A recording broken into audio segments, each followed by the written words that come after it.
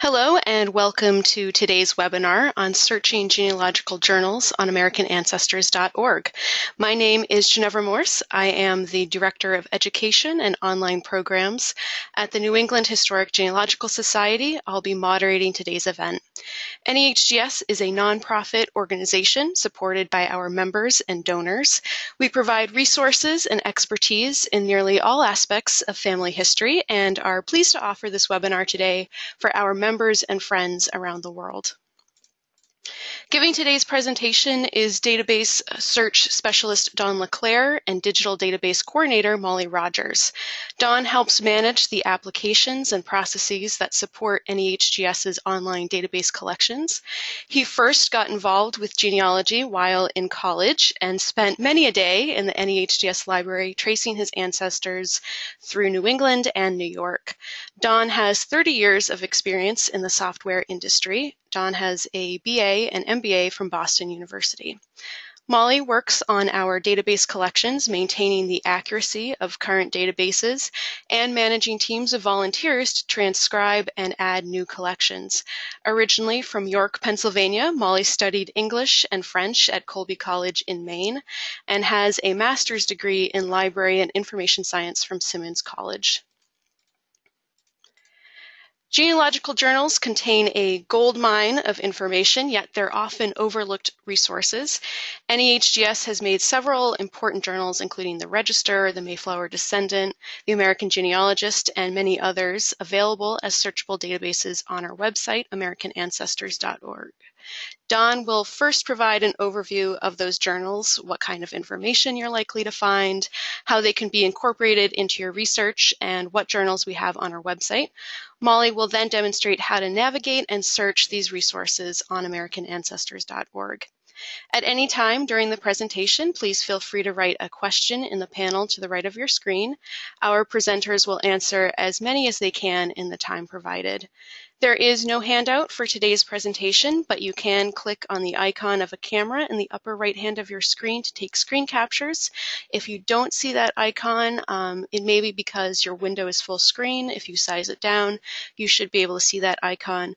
We're also recording this event, and starting tomorrow, you can easily go back and review any of the content from the presentation on our website. All right, so without further ado, I will turn things over to Don. Thank you, Ginevra. I'm really happy to have the opportunity today to talk to you about our online journal resources and how they can help you with your family research.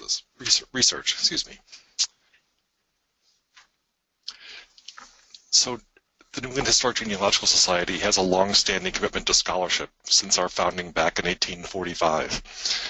This takes the form of scholarly journals, such as the Register, as well as American Ancestors magazine, and most recently the Mayflower Descendant, which came under the stewardship back in August of 2015. In addition to those journals, we're also the premier private publishers of family histories through the Newbury Street Press.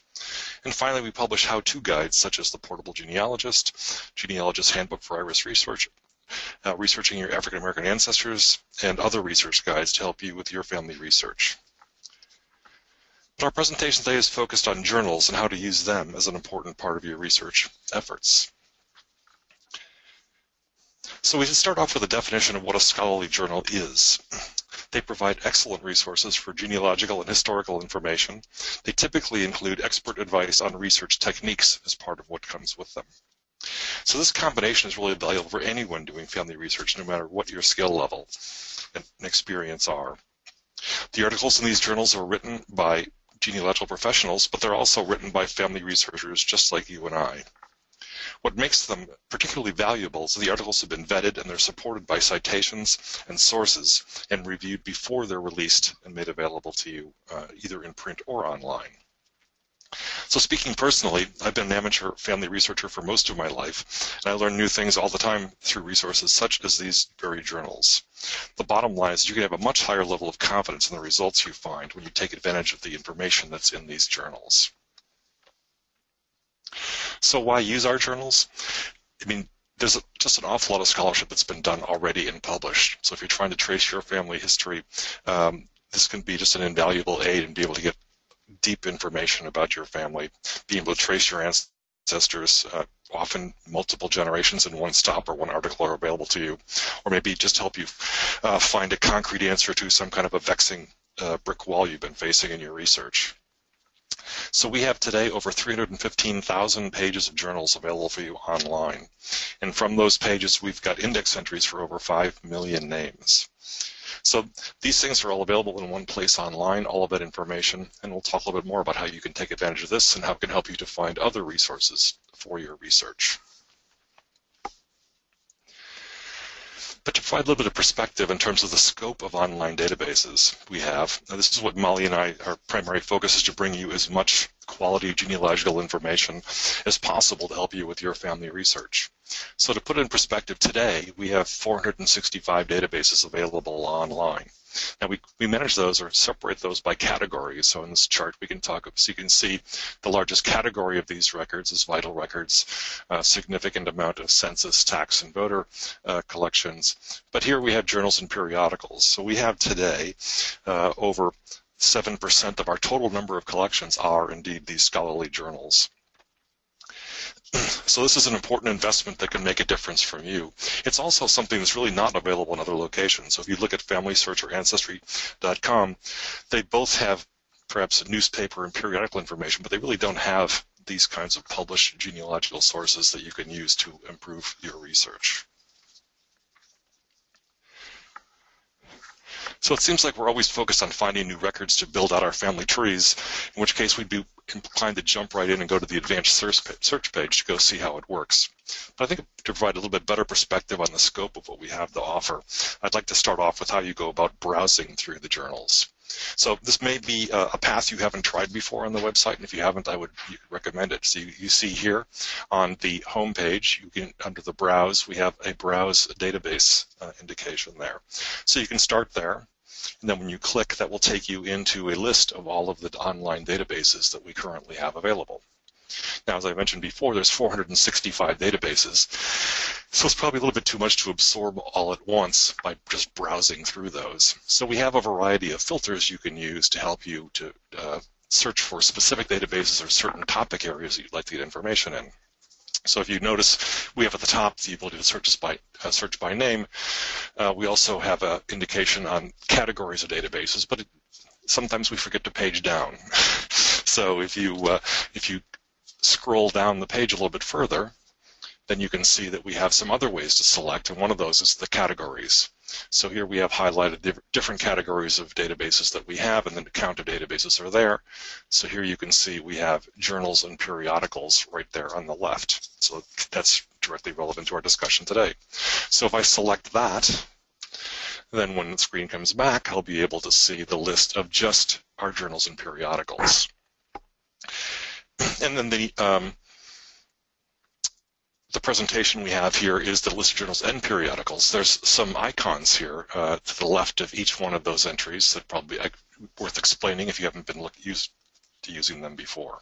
The magnifying glass is to let you go directly into advanced search for that specific database. So if I click on the magnifying glass at American Ancestors Journal, then I would go into the advanced search page with that database selected so I could put in my other criteria and commence searching. The second item, the eye and the circle, is information about that database or the description of that database. If you click on that, that will take you into a page to give you more detailed information about this particular database, what's in it. In the case of a journal, when was it published, what years is it available, that sort of information. The third icon, or the little camera, is information about, does this database have images with it? So most of our journals have images. Now this category is journals and periodicals, meaning things like newspapers. So you can see in cases of things like marriage and death notices here from newspapers, these are index-only collections, so we don't have the pages of those collections, so we just have the indication that it's a transcript, not an actual image of the database. But as I said, for the journals, you'll find that we have images for them. And the last piece here is a favorites setting. So as long as you've signed into the search page or you're signed on to the website in general, then you have the ability to select some of these things as a favorite of yours. So you can check as many or uncheck as many as you want, and then you can come back, and if you look over here on the left, you can get a list of databases that just includes your favorites. So if there's something you go back to all of the time, you can flag those as a favorite, come back to the browse page, and then be able to launch off into that resource just based on it being a favorite. The other thing I think is worth mentioning on this page is the indication of only free databases. So for our guest members, if you're not logged into the system, then if you want to be able to just see what information is freely available to anyone, whether they're a full member or not, you can select free databases, and then you would be able to restrict your searching or your browsing to the things that you have direct access to. So if we go on and start looking at American Ancestors specific journals, let's take a look at American Ancestors magazine. So I think many of the people on the call today are members of the society, but if you haven't been reading your American Ancestors magazine, it has a range of information, including sources and research strategies to help you find information and help you with your family research. There's also interesting historical accounts that may provide us examples of specific events or research case studies, things like that, to help provide some perspective on either eras of time or your specific ancestors. So if we want to look into a sample here, we would click into, and I would browse into the American Ancestors magazine. So here I picked a recent example from the fall of 2015, and you'll notice that we have here at the top of the page an indication of what is the volume number we're looking at, and that is a pull down, so I can change from one volume to any other volume that I want. And then I have a page number, so it's showing me the page I'm on, but if I want to go change pages, I can just type a value into the page number, press enter, and I'll go to that page of that volume. So, but if we look at this as an example of what's available to you in American Ancestors magazine, you can see here we have an interesting article called The Long Shadow of Doubt, Pirates and Captives in Atlantic History. So if you have an interest in pirates, maybe you have an ancestor who was a pirate or a victim of a pirate, maybe that's something that would be of particular interest to you, other than just being curious about that era of our history. And you have other general columns, and you notice here's the general column on Focus of New York. Certainly I've been spoiled by the convenience of searching my Massachusetts ancestors, but my 18th century New York ancestors are a little harder to track down. So some of these kinds of things can be useful. So as I said, if we wanted to go take a look at one of the articles, I can put in the page number and press enter. And that will take me over then to that article. Now here, and the example of the pirate story, I have at the end of that article, this section here is included, which is you have an interesting article about that era of pirates, what was going on, but here you have resources that are available to help you do research on your own. So if you're interested in where information might be found to see if you have any intersection with your family history and pirates, talks about various sorts of places you can look, including things like trial records, religious sermons, that. So it's a nice combination of having historical information with practical and useful tips on how you can take advantage of it to do research on your own. Then if I click forward, I mentioned the research in New York being more challenging. So here in this particular issue of the magazine, we have a presentation from Meldon Wolfgang, who was worked at the New York Archives, and talking about something that maybe most of us haven't looked at before, which is taking advantage of things like coroner records to do research about family and history in New York. So like many, there's a case study involved in this, but that gives you interesting, useful tips that might be really useful in getting a new perspective on some of your own research challenges. So let's take a look at the New England Historic and Genealogical Register itself. That's our founding publication. We started publishing that quarterly in 1847. We just published the 2016 editions to our online collection of databases, so it's current up through the end of 2016. It really provides a tremendous amount of information to help you with your search. I think it's also an excellent place to go look for tricky kinds of problems, like sorting out people that have been confused, used in the past, or where there's conflicts between different resources, you can use this to help get a lot of those things resolved. And you also have articles that will present multiple generations of a family in a single treatment.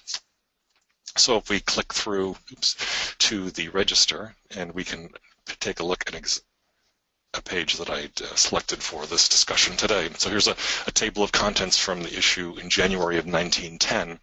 I'm just using this as an example of the kind of content that you can find in the register. As with the previous example, we have the volume numbers available in the heading. You can enter the page number to skip directly to some article that you would like to read more about. So you have articles of different sorts. Not everything is a family history. Here you see an article on immigrants from England, which provides you a lot of information on what ships arrived when and names of people that were on those ships, abstracts of records from Bristol probate, and then here we have an example of a family genealogy, in this case the Woods family of Groton, Massachusetts. So if I go and select page 34 on the register, for that particular volume, that will take me into an article on this family, and here I browse down. So if I have a personal interest in Captain Solomon Woods, I have the information here. We can see his name. We have information about his birth date, death date, his military service, marriages, children, and you can see, of course, that we have information from this particular article. It takes it back 3 generations of Woods. So you can get a connection from one of your ancestors into this. This is an excellent way to build out your family tree and find more information. As I said, these things are researched and vetted, so it's very convenient and in many ways much faster than trying to build this from scratch by going through vital records. So for example, if you look on the next page, we'll see that the Massachusetts Vital Records, which is one of our most popular online databases, but it is a vital records collection. I go in and look in under Groton, and sure enough, I can find here is the entry for the death record of Captain Solomon Woods. This one's kind of interesting in that we have the fact that how he was killed rather than just the death date. He had a tree fall on him. But you have this information. Yes, it's an excellent fact, but it would take quite a bit of effort to build up the kind of information that we just saw in the journal article by going through the individual vital records to assemble the details about Solomon Woods and his immediate family. So we talked about those citations. Now, typically, the citations are included in the article. So here's another article.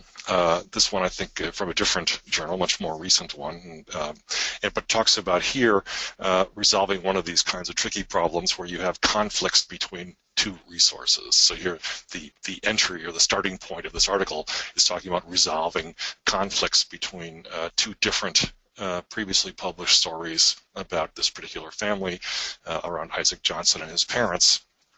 And you have individual facts that are footnoted, including, for example, we have things about his death. We have the little footnote indication here, and then further down there are a number of other footnotes as well.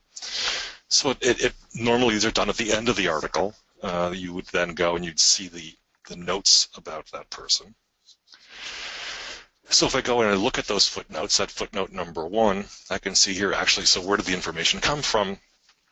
You have a reference to a specific issue of the American Genealogist, which we also happen to, or several issues of the American Genealogist, which we also have available to you online.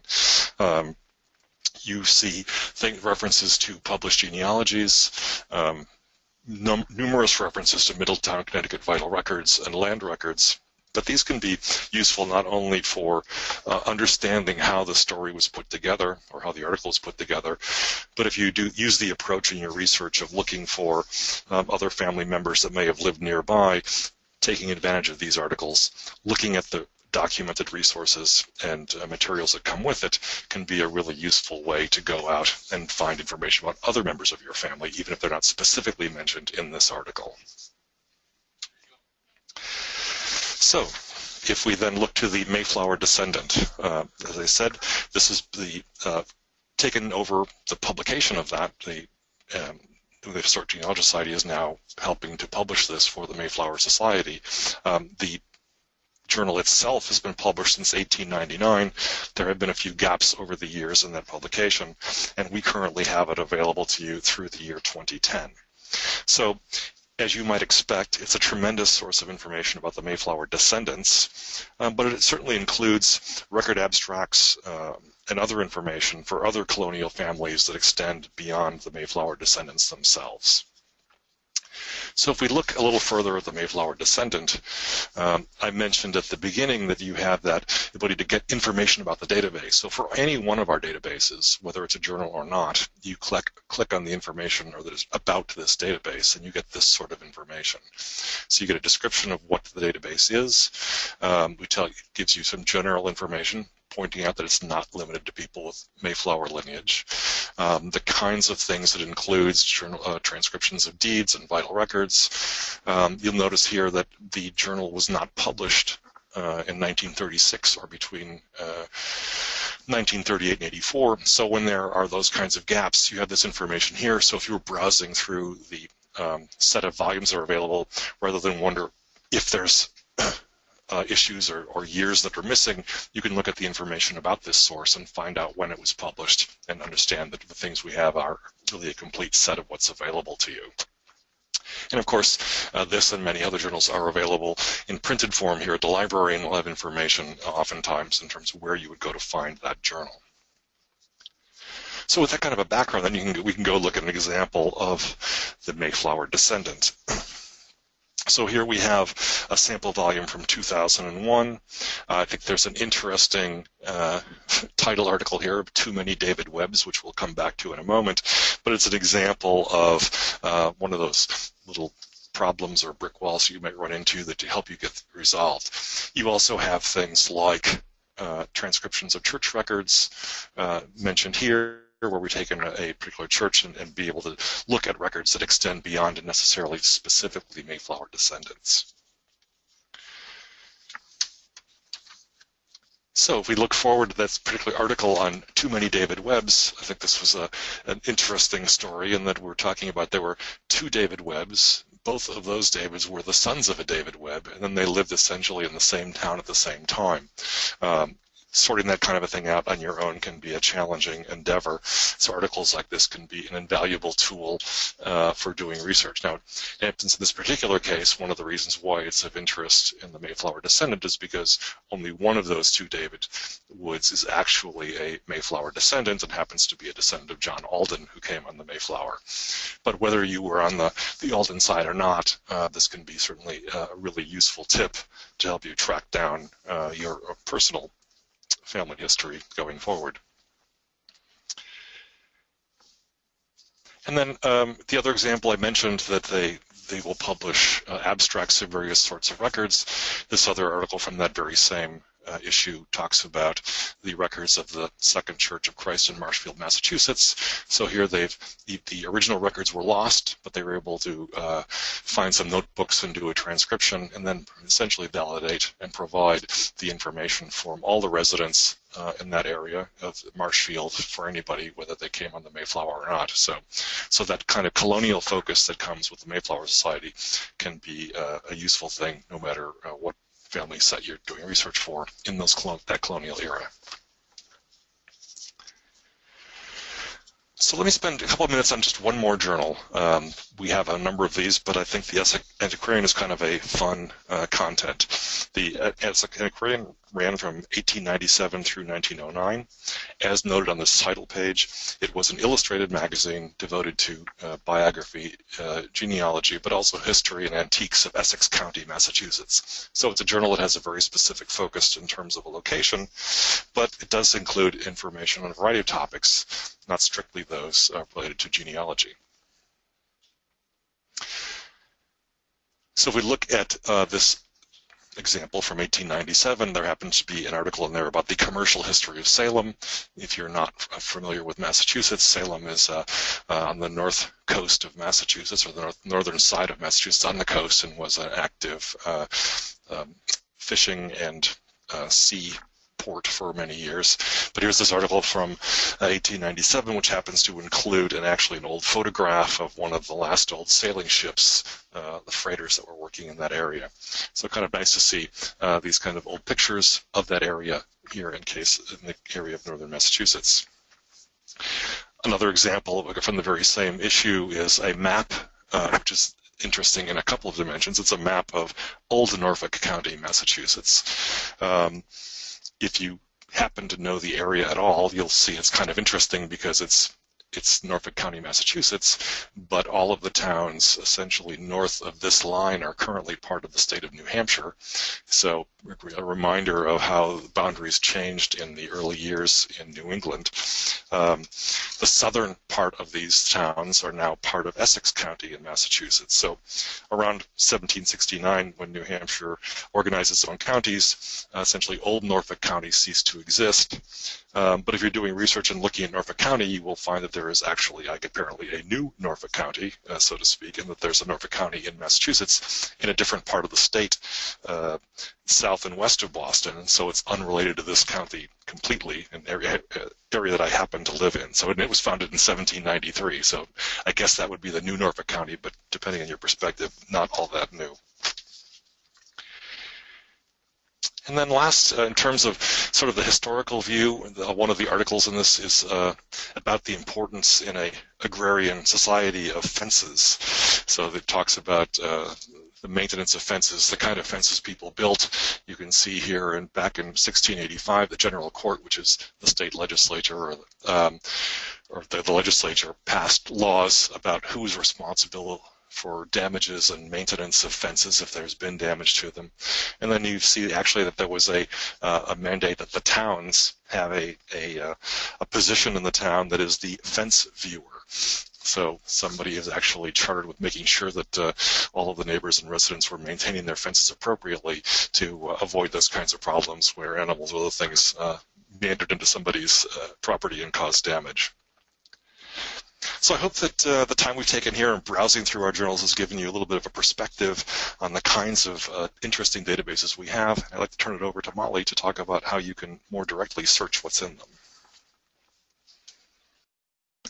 Good afternoon. As Don just said, he gave a really helpful in-depth look at our journals, and I'm just going to briefly summarize all the journals that we have to offer. There are 16 in all. This is our first slide of 2 showing the total list. Don investigated American Ancestors, the Essex Antiquarian, and the Mayflower Descendant from this page. In this chart, the year ranges represent the years that the journals were published, not the range of record dates found within the publications. The records column represents the number of unique records indexed in each collection. Here's the rest of the list. We spent a fair amount of time talking about the New England Historical Genealogical Register, which is our largest journal that has almost 200 years of publications and a tremendous number of searchable records. Now I'll take you through a few examples of actually searching through our journals. There are 2 main methods for searching in our journals: by the name of the person for whom you are looking, or by the known information about an article, such as the title or the volume and page number. We'll discuss name searches first. Whether you are doing a name search or an article search, an easy way to begin to search our databases is to search on our homepage, AmericanAncestors.org. Make sure that you are logged in so that you can view the records once you get there. But on this page, use your mouse to hover over the search menu. Click on Databases in the drop-down menu that drops down. This is our advanced search page, showing all the possible fields that are indexed in our databases. Not all of these categories are indexed for all of our databases. As a group, journals and periodicals have a few typical rules for what is indexed. Most journals are only indexed by first and last name. Searching in non-indexed fields will lead to no results, so as a rule, starting simple, then adding categories is the best strategy for this page. To give you a brief anatomy of the page, some of the boxes such as name or years are boxes that you can type into in information. Others, like category, database, and record type, are drop-down menus which contain a pre-formatted set of options that you can choose from. We're going to start with an example of how not to search. I know that I have a relative named Samuel Goodley who lived in Pennsylvania and was married in 1834. I filled out the search form with all of this information. You can see that the record type menu has already been filled out with marriage, and I'm using the category drop-down menu to choose journals and periodicals. So, even though I know this information to be true, when I hit search, I don't get any results. And this can be pretty frustrating to people because they know that this exists and they don't know why they're not finding it. In this case, I shouldn't have put in Pennsylvania as a location since locations are not indexed. The record type is probably our generic record rather than marriage, and years refer to the year that the journal was published rather than the year of the record. So those were my main mistakes here. We're going to go try searching for Samuel Goodley again. So just to summarize, start broad, use only names in the journal category, and you can sort of fill in some other things as you search and see what you get. So here we just have Samuel Goodley in the first and last name boxes, and I chose Journals and Periodicals in the category drop-down menu on the left. When I hit search, I see that there are 36 records that seem similar to what I typed in, and you can see that up here at the top of the page. I'm going to click on the first one since I know that he's from Pennsylvania and the name is most similar to what I'm actually looking for. Once I reach the record page, I'm going to give you a little bit of instructions of how to navigate around this page. You might want to zoom in or scroll down. So you can use the plus minus buttons over here in the upper left-hand corner to zoom in or out, or you can use whatever scrolling mechanism you have on your mouse. You can click and drag the image to move it around inside the image viewing pane. So I'm really excited that right here it looks like I found my relative, but I would like to look for a bit more context rather than just these names and dates on the page. So Don mentioned the About the Database link up here. I'm going to click there to learn more about the Pennsylvania Genealogical Magazine. So here I have an explanation of what is contained in this magazine. It contains transcriptions of original records, which is what this marriage record is, maybe some published genealogies. So this is really helpful if you don't know anything about the database that you land on for giving you some context for the record in general. Now you can use the back button in your browser to get back to that record that we were looking at. And it seems to be a marriage. You can see the page heading, Dutton Records of Deaths and Marriages. But I want to be doing really good research and make sure that it definitely is a marriage. And to do this, I'm going to page backwards a little bit. These records seem to be in alphabetical order, so it's a little bit easier to guess about how many pages it will take to find a section heading or title page. So I'm going to jump back to page 78. And here I can see, if you jump back, that there is that heading Marriages. So I've just confirmed that little fact. I still don't know a lot about the original source of this record, the Dutton Book of Records. So I'm going to page back a few more pages. When I get to page 23, there's a little paragraph that tells you about how this record book was a private collection, and it tells you a little bit about where it's from. So this kind of information can be really helpful if you are trying to find other relatives that might possibly be in this collection of records, or if you think that you found an error, maybe getting a little bit more context for the collection of records can help you evaluate whether it is an error or not. Sometimes you have to search through multiple volumes to find that first page of the article.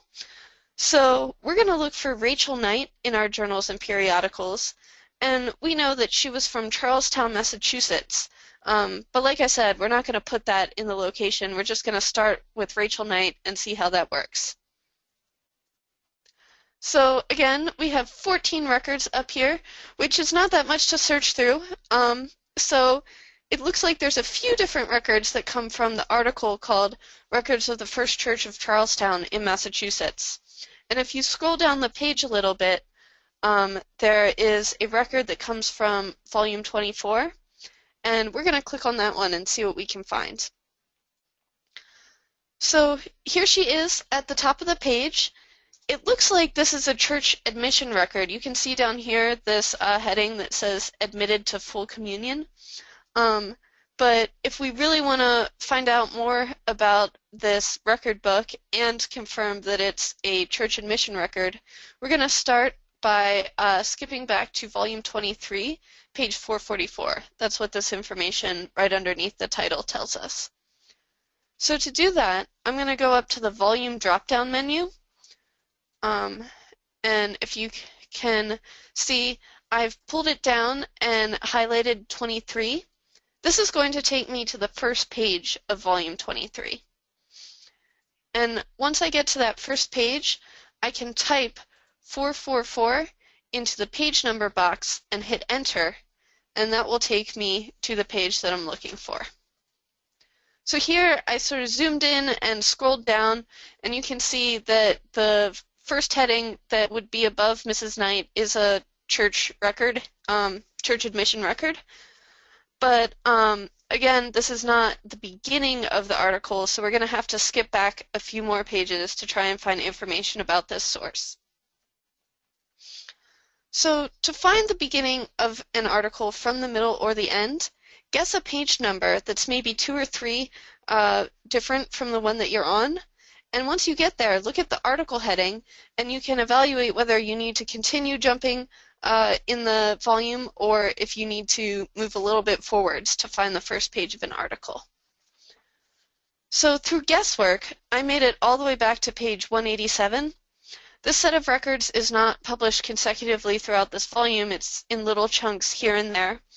But it was definitely worth trying to find page 187 because there's this charming description of the record book, a venerable volume that is brown and worn with age, and it gives you a little bit of the history of this early church. So that could be really helpful if you were researching Rachel Knight and wanted to know more about this community that she was a part of.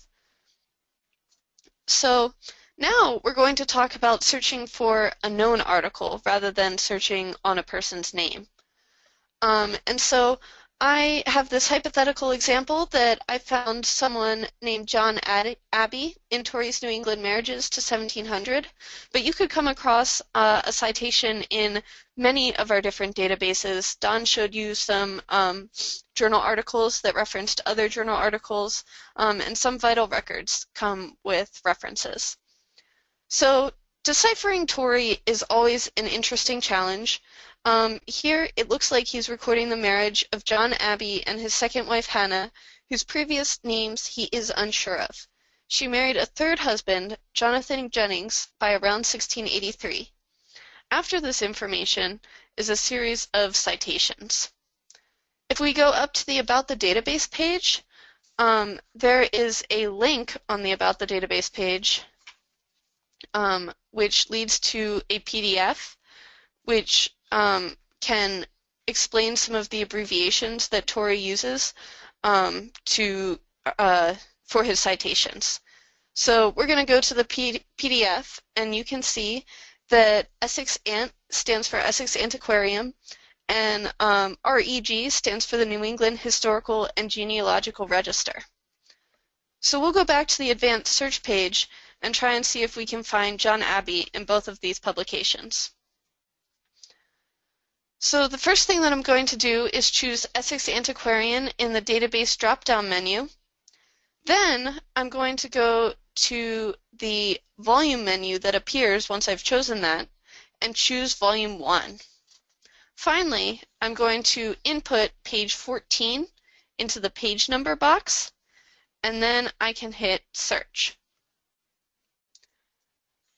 So once you have these results, clicking on any of them will bring you to page 14. If you scroll down the page past the preview of this screenshot, you can see John Abbey's name.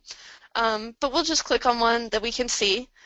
And then once we're on page 14, you can see the information about John Abbey that Tori based his entry on. Then I repeated the same process for the register and found John Abbey in Volume 7 on page 325. Again, I would want to trace this article back to the first page, since right now I'm not exactly sure what Brief Memoirs and Notices of Prince's Subscribers is. And this continued from page 272 can help you know how to trace that backwards. So Tori references articles by volume and page number. In some other cases, you may know the title of the article for which you are searching. American Ancestors magazine has a helpful article which outlines journal articles about New York published in publications that don't necessarily focus on that state. If we zoom in on this page, we're going to choose this article at the bottom called The Puzzle of John Adams and Sarah Smith of New Jersey, and see if we can use if we can find it using article title search.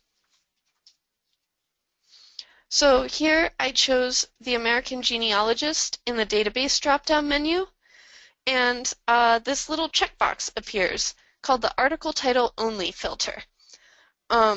So how to use this correctly, I'm going to type the exact article title into the keywords box and then hit search. If you notice, this little checkbox over here only appears with publications that are indexed that way.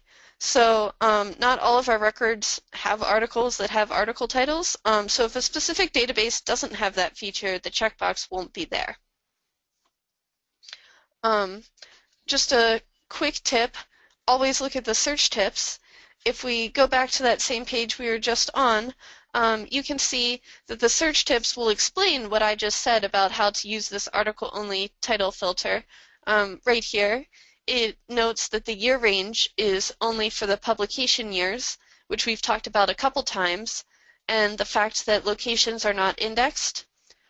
This one is particularly helpful if you wanted to subscribe to this journal, you could, and it gives you a little bit of information about other related databases. So if we act as if we performed that search, the article title only filter will bring you to the first page of an article. So we'll click on this search result and see what we can find. And here we are at the first page of the article about John Adams and Sarah Smith, which looks like it has a lot of helpful information about that family. I'm going to go into an example that is specific to the New England Historical and Genealogical Register only. If we go back to the advanced search page, we are looking for an article called Joanna Adams Lunt Identified. And I know that it's in volume 151 of the register, and it starts on page 308. So we can use either the article title only filter or the volume and page number search, since we know all of that information about this article. When we hit search and click into the search result, instead of getting the first page of the article, we receive this message. And what that means is that we don't always have permission from all of the authors in the register to display their work online. But if you go to the next page, you can just email webmaster@nehgs.org and we'll send you the PDF of the article. So sometimes people get frustrated, but we're very happy to send it to you. To conclude, we've given an overview of the journal resources we have to offer through AmericanAncestors.org, and we've delved into the specifics of how to search through them. Searching by name or known information is going to be your best search strategy. Keeping your search queries broad to start is going to be the best way to search. If you have any further questions, please email us at webmaster@nehgs.org. We're happy to help you navigate the rich information that journals can contain. I have just one more slide, we have a new blog called Database News, where we're announcing in real time when we update our databases. So the Weekly Genealogist is our newsletter that we send out every week and announce a database. But this is supposed to give you maybe a few more search tips. It will give you a real-time update. Once Don or I finish updating something, we will update this blog. So if you want the latest information about what we've been working on, you can subscribe to our blog by putting in your email address in this box right here.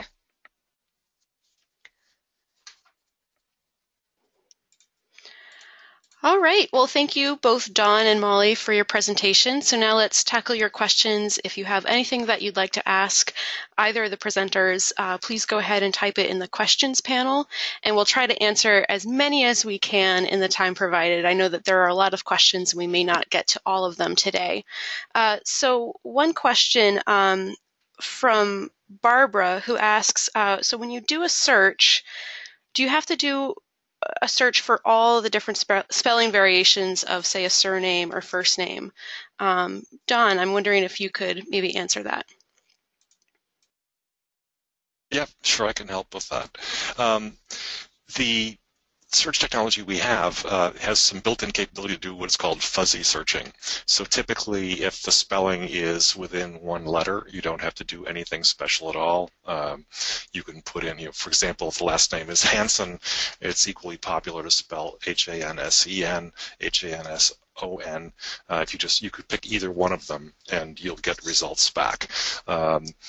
Some other things, if there's multiple letters difference, then you might need to do a couple of different searches, or use something like the wildcard characters, where you can use, which are defined in those search tips, how to do wildcard searching. So you could put in an asterisk or a question mark to allow for any multiple values in one position of a name. Okay, great. Thank you. Now, Bev has a question. Who does the indexing for our journals? Molly, I'm wondering if you could maybe answer that.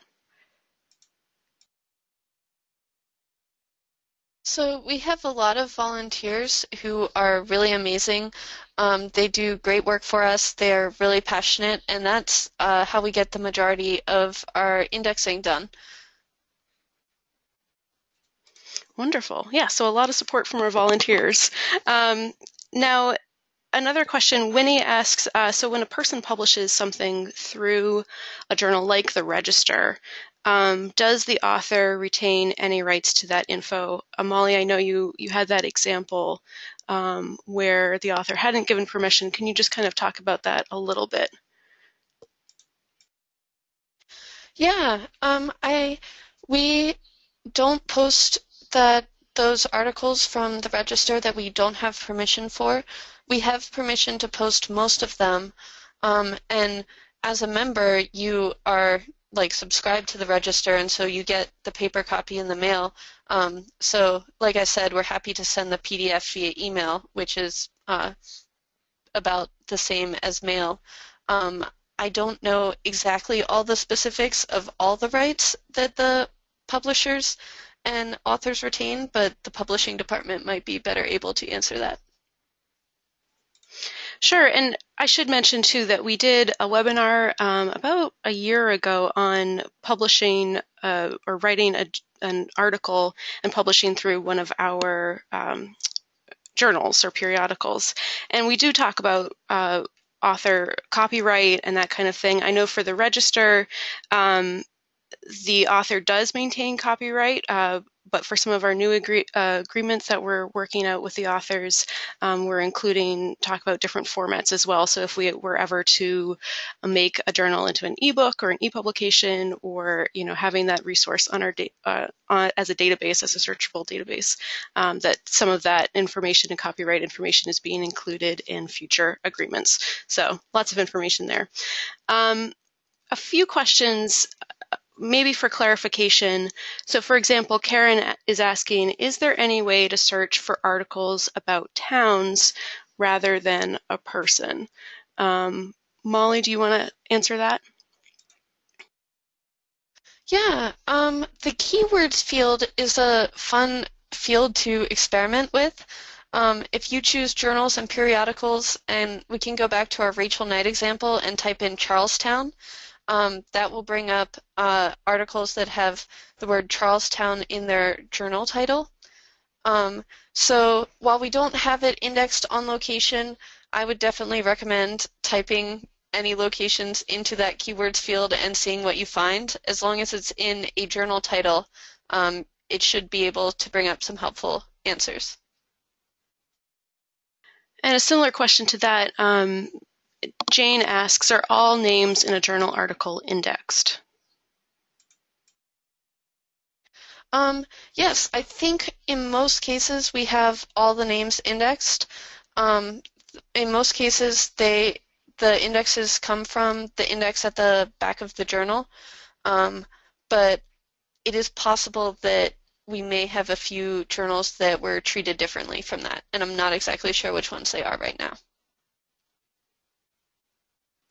And another question about indexing. So June asks, is the indexing by volunteers done online or remotely, or does it have to be done in person at the NEHGS Library and Archives? Molly, I'll let you answer that one as well. We're really flexible with our volunteer program. We have a lot of volunteers who work remotely, as well as many who come in person to the library. And we don't have any software. We work with Excel spreadsheets and JPEG image files. So we send those to our volunteers and they send them back to us. And so we're really thankful for all the work they help us with. And I should say, if you're interested in becoming a volunteer, let us know and we can certainly connect you with our volunteer coordinator and she may be able to find a suitable project for you. Now, a question for you, Dawn. Karen asks, so what states are included or covered in databases by NEHGS? If you could give some kind of general answer, that'd be great, or if there is kind of another way to see what states or countries are covered by some of our databases. Sure, thanks, Ginevra. So the register covers generally New England, but also has resources from other parts around the country. I think sort of related to the earlier question about how you can do searches. You can take advantage of keywords to do searches. We do have a variety of these journals have some specific regional flavor to them. So, for example, Molly was showing examples from a Pennsylvania journal. We have the Virginia Genealogist, which has a regional focus. I mentioned the Essex Antiquarian, which is a New England one. But we also have the American Genealogist, which is all over the country. So, so I think that we don't have generally strong state-specific journals, although there are some of those, but we do try to cover as broad a set of resources as possible with the ones we make available online. Thanks, Don. And as far as our other non-journal databases, is there a way to kind of see what states are represented, or any countries or anything like that? Just not even our journals, but kind of any of our database collections. Yes, so I'm sorry. So I was answering specifically from the journal perspective, but many of our records, in fact, a large part of our records do have locations indexed. So if you're looking at census records or vital records or cemetery records, those are often, if not typically, indexed with location information. So you can use that location field to put in the name of a city, county, state, or country.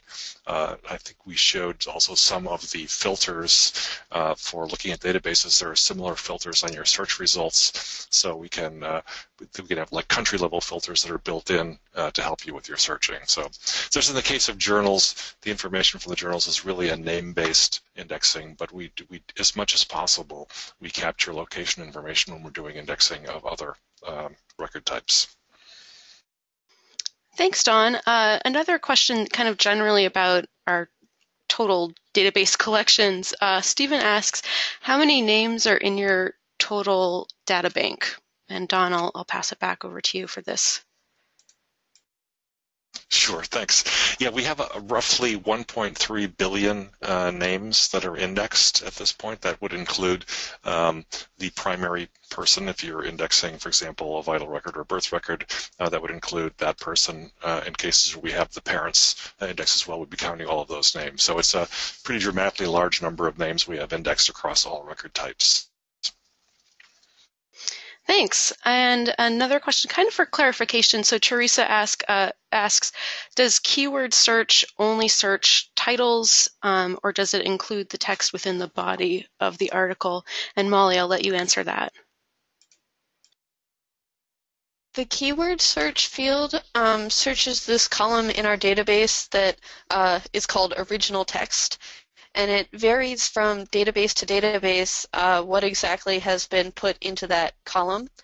And so for journals, usually it is just the article title that you would be searching. Sometimes for vital records, it's the text of the record. So again, this is not a standardized thing. It sort of varies from database to database, which is why I sort of guess what might be found in there. And for things that are fully searchable, our library has a digital collections, which you can find on our homepage. If you go to search, it's one of the options on that drop-down menu. And so they have more, I think a lot of them are diaries or personal family histories, and those items are full text searchable, but most of our databases are not. And kind of another question regarding kind of doing the keyword search. Again, we talked about searching locations, but could you also use that to search topics or other subjects like, divorce or a city title or marriages or some other kind of just general topic? And again, Molly, I'll let you answer that. Yeah, for journals, you're kind of guessing what might be in the journal title. So you might search a family name in that category rather than in the last name field, and you might be able to find something a little bit different. I would definitely try town names if you were interested in looking at divorce in the 1800s. That could be a helpful word to search. So that's sort of a category that you can use trial and error to kind of see if you can find what you're looking for. All right, and maybe just one more question. A question from Dorothy. She says, as the Mayflower Descendant publication is typically offered on a subscription basis, how recent is the information available through the journal databases? Dawn, if you don't know specifically the exact date, I wonder if you could just kind of talk about typically, the agreements that we have with some of these journals and how recent of volumes we typically publish online. Sure. Thank you. So I do happen to know the answer to this one. The Mayflower Descendants Journal we have from when it was first published in the late 1800s through 2010.